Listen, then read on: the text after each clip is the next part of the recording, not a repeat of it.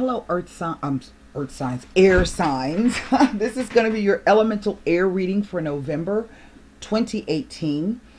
So this is going to be for all Gemini, Libra, and Aquarius people. This is a general reading, and the messages will not resonate with everyone. In order to gain more insight into your situation does require a personal reading.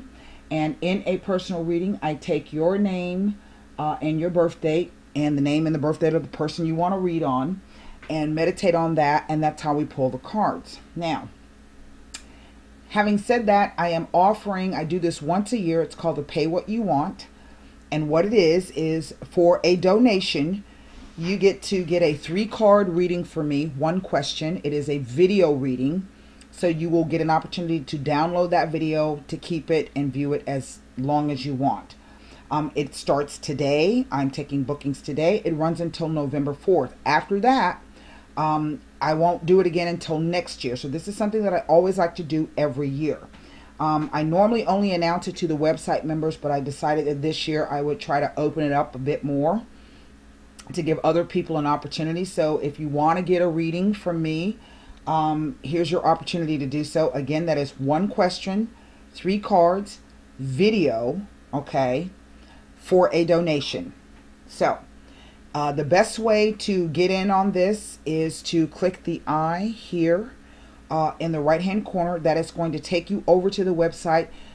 Sign up for the free newsletter, because the last call is coming out today in the newsletter, and it will have the link to the donation page. And once you make your donation, that will redirect you back to the booking form. Okay.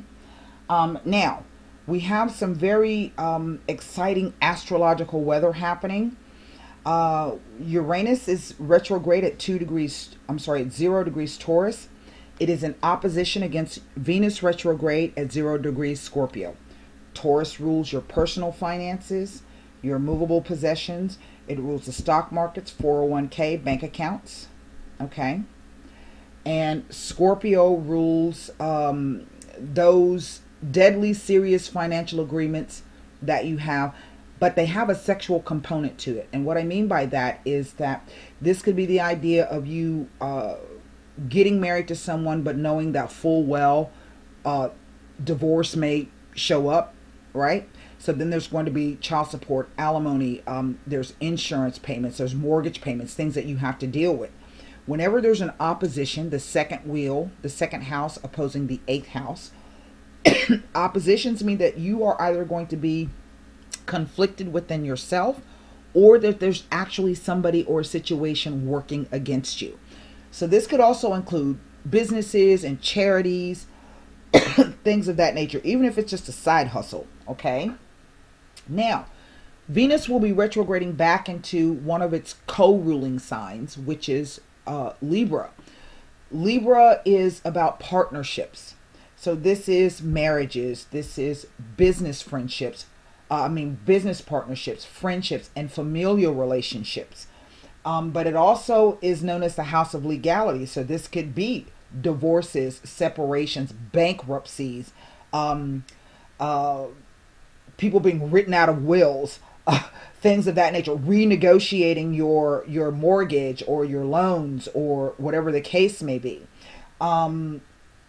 The reason why this is such a weird kind of a time is because we have Mercury, who is in its pre-shadow retrograde phase. He's in the sign of Scorpio right now. And Scorpio, Mercury in Scorpio is about digging deep, getting to that information, penetrating things, investigation into these particular matters. I think that it really will behoove you. That's why I use asteroid astrology. Asteroid astrology works for the real world.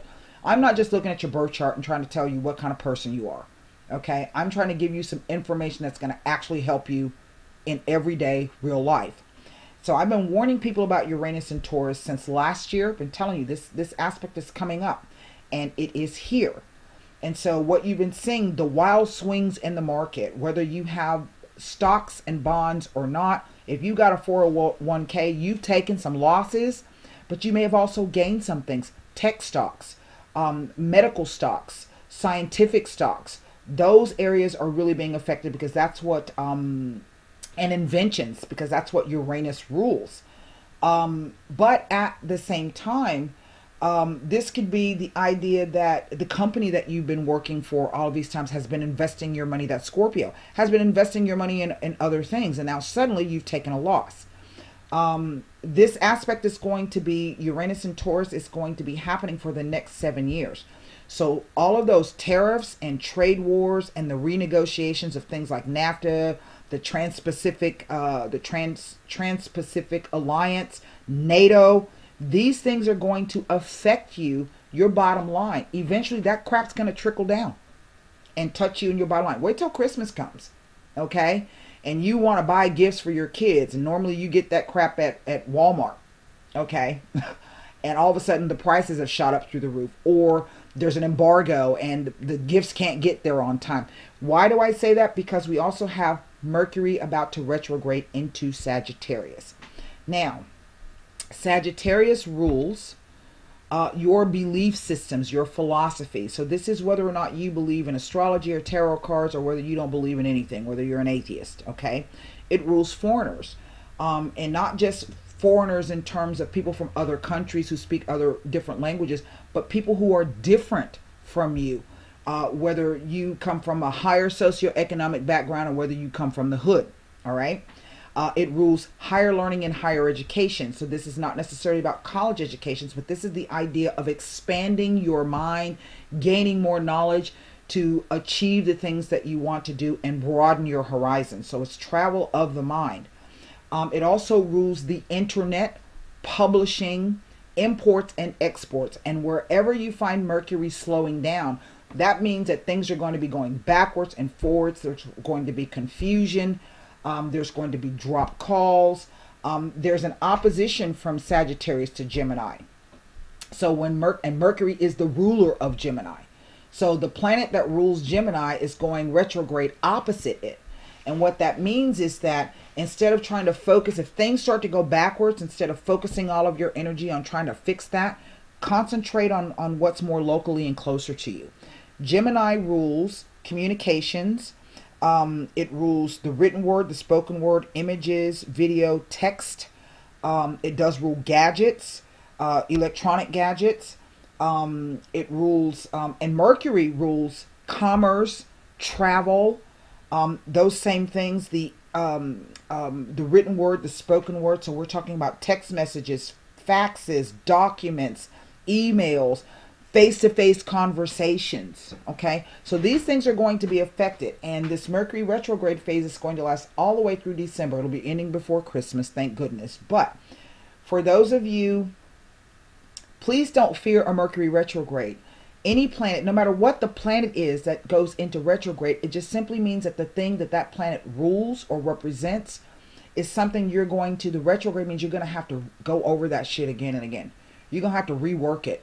You're going to have to reevaluate. Is this really what I want to do? Is this really what I want to work for? How am I really going to get this? What do I need to change about my plan? Who do I need to contact? Who do I need to drop? Venus is not just about love. Venus is about, it is the relationship planet. So in order for us to get anything done in the world of business and commerce, and also in getting support from those, we have to be able to relate to people in a harmonious, fair, balanced way so that we can win them over to our sides to do whatever it is that we need to do. All right. So with that being said, website members, you are really doing yourself a great disservice if you don't get in there and read those articles. And the reason why I say this, there's over 400 articles there. Now, I also have the Slack app. This is a free app. You don't need to be a website member to join. You can contact me through the support group ticket on the website. Send me your email address and I will send you the invite. This is where we discuss tarot cards, astrology, and the metaphysics. It is not a place where I'm doing readings. It's not like Instago, so please don't be trying to get me to do no readings or asking me about some reading that you did for yourself. If you want to learn more about the interpretation of a card, that's the place to come. If you want to know more about the planets, who they are, what they mean, what's the myth and the stories behind them so that you can see the outcome of something, that's the place to come. If you want to know about removing negative energy or increasing your protections or trying to bring about a better harmonious atmosphere for yourself on this plane, the metaphysical, then that is where you go. So you can join me there for these discussions. With that said, let's put these cards down. What we have here is the Nine of Pentacles, who has presented herself upside down. There's a Three of Wands. There's an Eight of Swords. Huh. There's an Ace of Wands. Here's a Ten of Pentacles. I get the feeling that for some of you, your family comes in, or there's a group of people. This could be that charity, that business organization that I was talking about. There's some association. Something is not right here. There is the King of Wands. So perhaps a fire sign male. Or simply the idea of going out and getting something. Just doing it. He represents typically an entrepreneur. Now I have a King of Swords. So I'm dealing with two males. This could be some kind of business deal or negotiation. Okay? That's what I was just talking about. Here's a Three of Swords. Now I have two threes here. Okay? Obviously something, you planned on something, you set out to do it. Maybe you yourself used someone else's resources, or someone gave you access to their resources, or maybe you were trying to do something to help out your family or this group, but something goes not right. Remember, I said that just from looking at that card. And here's the Moon. And there is no clarity on this situation whatsoever. Someone's feeling sorry for themselves for sure.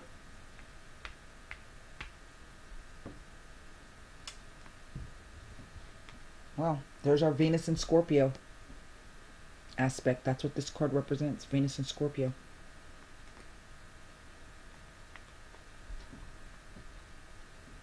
That person is in relief in this card. So we don't know if this person is actually, if this is a nightmare scenario for this person, or this is someone who's fantasizing about all of these things that they want to get, but they don't know what to do first. Right? So this card, this says you having a lot of choices to deal from. Sometimes can be about, in effect, kind of putting your head in the sand and not wanting to deal with all of the things you have to deal with. This is dreaming about something but never really doing anything about it. But this card says positively, if you can identify that most important thing, then you can work your way around to getting the rest of these things.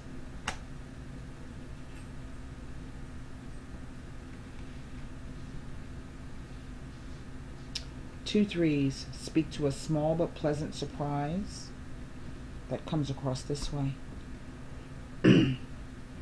But two threes also speak to excessive cheating and flirting.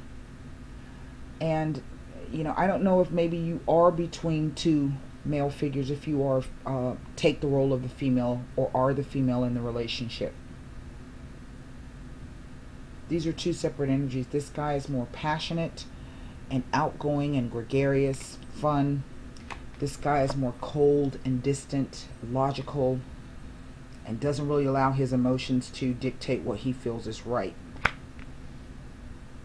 He's going to always do what is most reasonable.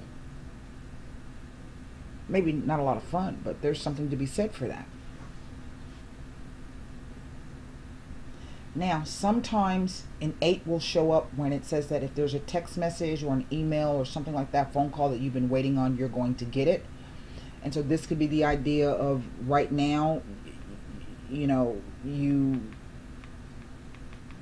whatever this thing is that you're planning on, you're trying to move forward with, you haven't gotten the news that you needed to yet. So, and you don't see it coming.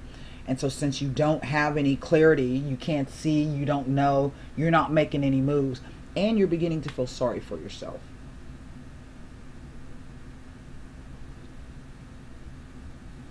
I feel that this is, for some of you, will be triggered by this Taurus moon. And then we have a new moon in Scorpio. And I'm not exactly sure how that new moon will be playing out against Uranus and Taurus, or Mercury in retrograde oppositions, or what have you. But new moons are typically D-days. In other words, something occurs on a D-day, but it's something that you don't see and you didn't plan for. Okay? Sometimes you have to wait to see how that's going to play out. Why? Because the moon is the fastest moving body in the sky. Every 2.4 days it moves into a new sign. And so maybe what this is saying in one respect is, even though you don't see any change or you're afraid to make that move, please garner your strength and your energy as you go through this full moon. And something may come up for you around this full moon. Definitely something that you don't see. That's a yes. You are stuck in this situation, yes. And there's no clarity on it, and it may not work itself out. This could be a complete moon cycle all the way into December. And we do know that Mercury in Sagittarius will be retrograde until December, like the middle of December, right before Christmas. Now, I can't look at these two cards because they are court card people. Okay? And all I have is one major arcana card. So what can I look at? I can look at the Nine of Pentacles, the 3, the 8, the Ace, the 10, and the 3 of Swords as they relate to this moon card. The first thing I want to do, however, is to look at this. Y'all know I don't read reverse cards. And so I'm having difficulty understanding what she's trying to say to me. Except that the situation is upside down. That I can see.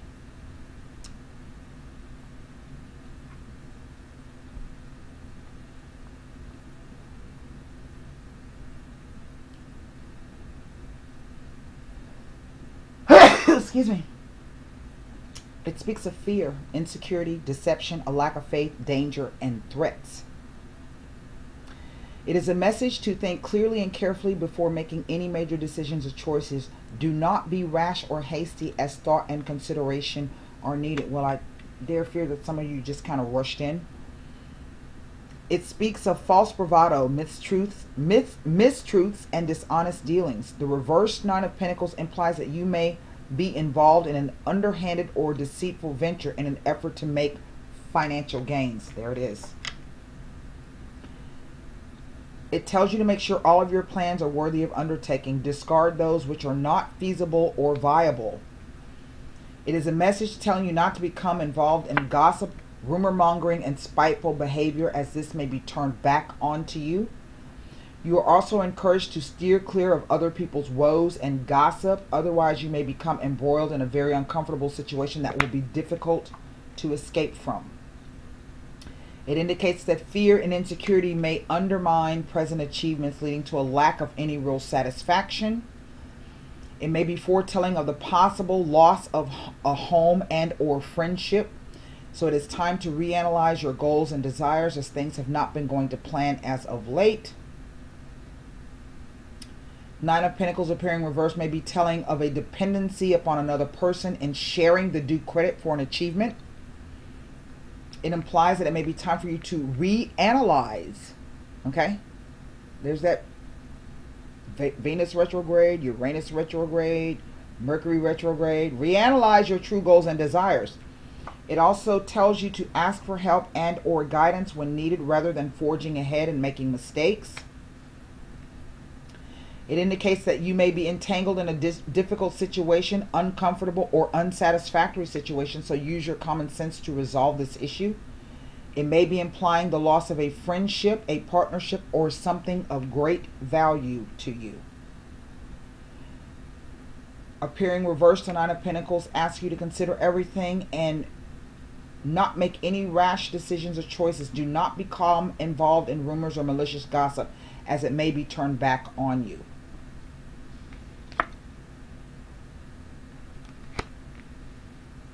And this could be within the context of a friendship. I mean, a familial relationship.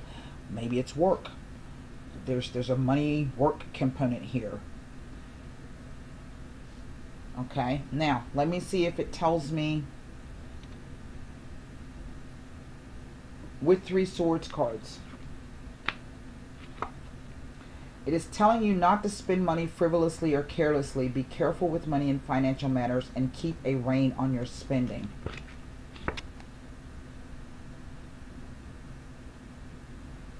Isn't that something? Let's look at this 3 of Wands. Isn't that something? These cards, I tell you. And they are on fire today.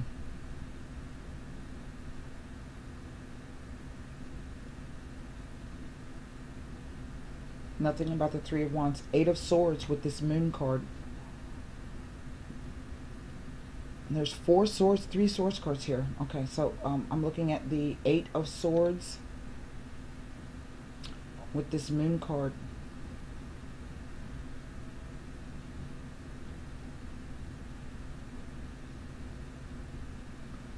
Tells me nothing. I'm going to look at this Ace of Wands. Wands is simply just an opportunity. This could be to increase your position, your social standing. This is a, I forget what the energy, what is it, I think it's a Capricorn card. Wands, where am I? Right there.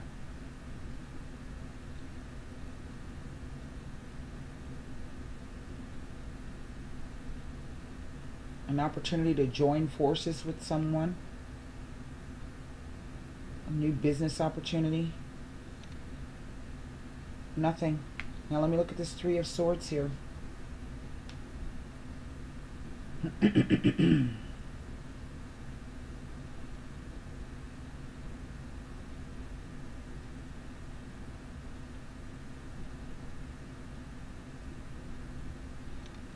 You know, if this is one person that you're dealing with, could be somebody, we're talking about a Mercury retrograde, somebody all of a sudden changing their mind about something.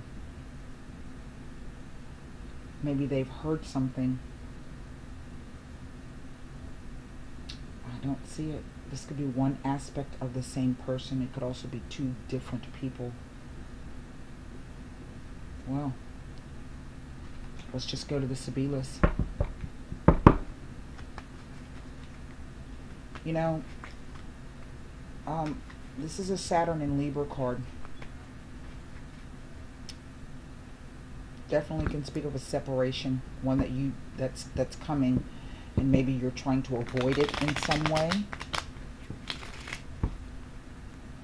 And swords represent thoughts, belief, perceptions, ideas, and or communication.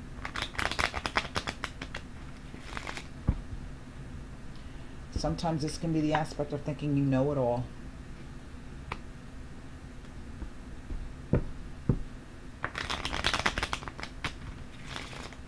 Let me look at this 8 of Swords here. Because definitely, no matter how this plays out, the situation is that somebody feels stuck in a situation, but that card can also be the victim card, or the martyr card. Oh, woe is me. Donna Maritata, the married woman, woman with children. The Giovani Fanciulla. Now there's 2 people here, 2 women. And the Fortuna card. Changing circumstance. Fortuna is the wheel of fortune. But sometimes when you're up, you're on your way down. And sometimes when you've been down, the only place for you to go back up. It is neither punishment nor reward. It is simply the way that it is.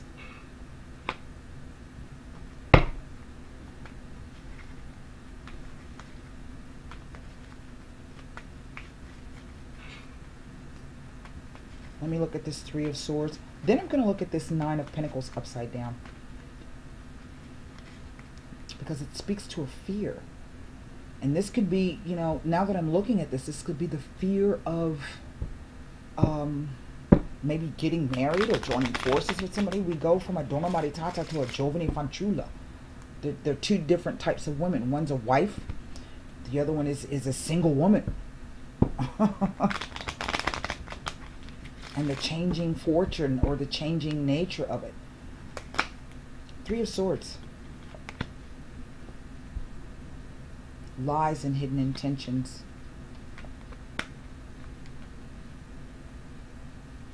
This is a fake happiness of the heart. Remember I said it could be somebody who suddenly changes the way that they feel. It's like turned off like a spigot. Speranza. Remember I said this is a disappointment in something. This card is hope. You don't get what you hoped for. There's something lacking in this. But this is also a fear.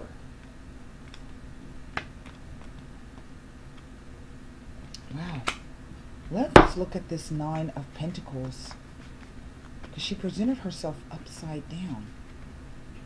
I don't know if this is being booted out of the family or being booted out of a group.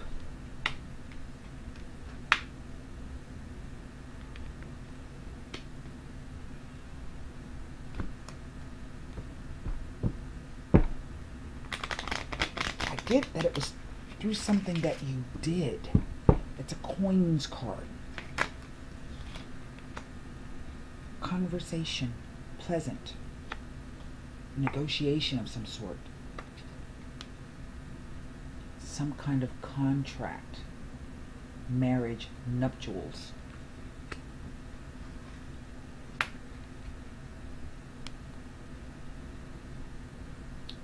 The anxiety and the fear and the worry. I really can't tell you what this is about. So I'm going to look at this moon. That's a very loaded set of cards. This could be the idea that you were making plans to go ahead and get married. You started inviting your friends, telling everybody, making those plans. Everything seemed to be going well. Maybe you had support from somebody to help you, and then suddenly the shit hit the fan.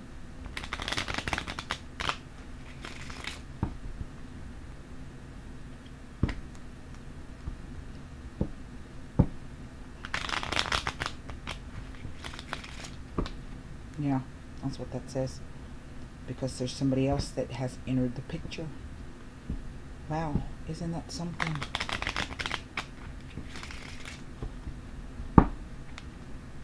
Maybe you've already spent a lot of money making these plans and then it falls through. Communication, but there's nobody there. Lecherezza, the tact and the diplomacy. This is somebody's changing sensitivity. Remember, I keep saying that. And the superbia, hubris and pride, vanity. Someone showing their true colors. What's interesting is that these cards kind of mirror each other. Feathers.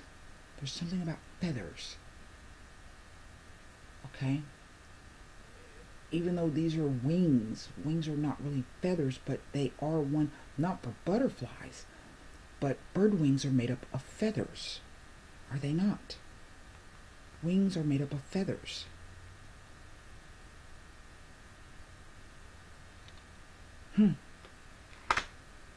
Wow.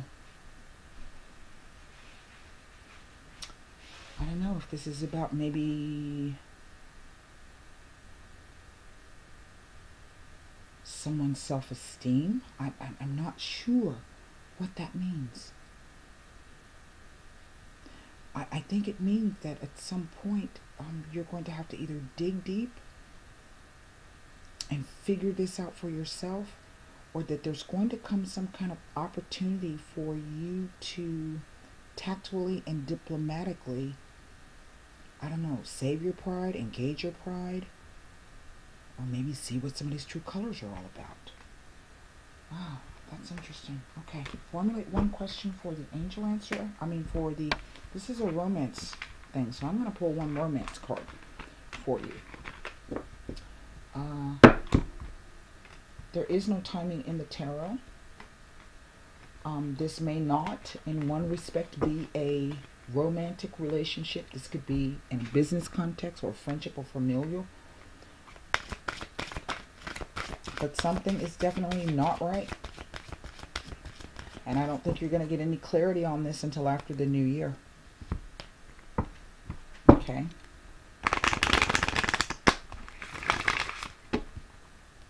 One more time. Oh, Jesus, do I have the cards all upside down? I can't never tell these cards apart. Hold on.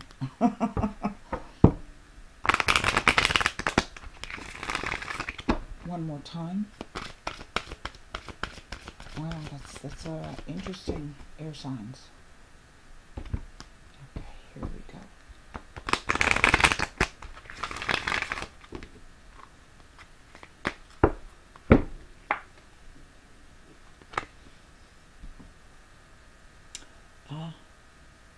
The butterfly, Psyche, the soulmate. Yes, this is your soulmate. Wow, you know what I always say about soulmate relationships, right? Those shits are not easy. You know, you get those some people who, oh, we never had an argument. You know, but how many crappy relationships did they probably have to go through to find that? And then some people just automatically, they've done the work in previous lifetimes, and when they meet the person, they marry them and they're together. But that's because it has taken many previous lifetimes for them to get it right. So soulmate relationships are not always easy. Okay. You know, and we are in a sense kind of like that Seven of Cups, under the illusion that we meet that person and we ride off into the sunset and live with them happily ever after. They never show us in the movie what happens after the credits roll and they ride off in the sunset together. We don't know if they stay together or if they end up killing each other. We don't know that. We just make the assumption that everything is hunky-dory. Well, that's a fantasy, is it not? You chose this card because you wonder if a certain person is your soulmate, and the answer is yes. As we all do, we have many soulmates, beings with whom you share a mystical soul connection and life path. Soulmates incarnate with the plan of coming together for mutual spiritual and personal growth. As you suspected, the person you're inquiring about is one of yours. That sense of familiarity and comfort you felt when you first met also indicates your soulmate bond. This card sometimes comes to those who ask, when will I meet my soulmate, or will I ever meet my soulmate, as validation that this will occur. Many times this is a person whom you already know. Although romantic sparks didn't fly at first, you'll have another opportunity to explore passion together. But I want you to also be very, very careful that this does not mean necessarily that that person is meant to stay in your life. Okay? So that's what I have for you, air signs, for November. This is going to be, I think, an exciting, kind of a rock and roll kind of a time. Come over and join me for the PPW. Sign up for the free newsletter. You can also join me on Slack. And so, until next time, namaste.